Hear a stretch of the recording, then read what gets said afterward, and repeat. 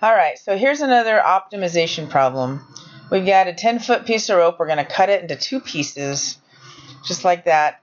And one makes an equilateral triangle and the other a circle. So let's say the first makes the circle, the second makes the equilateral triangle. And how should he cut it so the total area is minimized?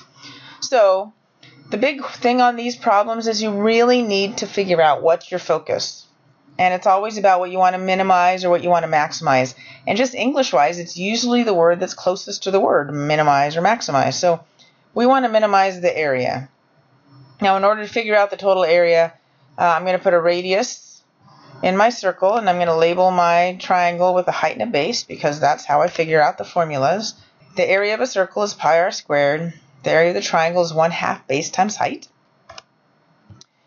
But sadly, this has three variables, r and b and h. We need to have one variable, so we're off to do a constraint.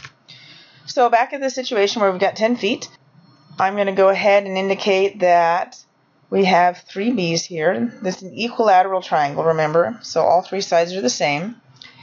And what that means is this circumference right here, 2 pi r, is this length. And 3b, b plus b plus b is the second length, and when you add them up, you should get 10. Also, there is a right triangle in this picture, and the bottom is just half of b. So by Pythagorean's theorem, you have h squared plus b over 2 squared equals b squared. And we go ahead and solve each for one of the variables. I went ahead and solved for r here. R is 10 minus 3b over 2 pi. Here, if I solve for h is the square root of 3 over 2.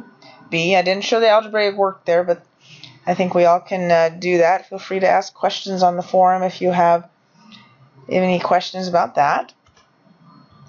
And back to what we were doing. Remember, this is our focus. We are trying to minimize this total area. And we just found formulas for r and for h.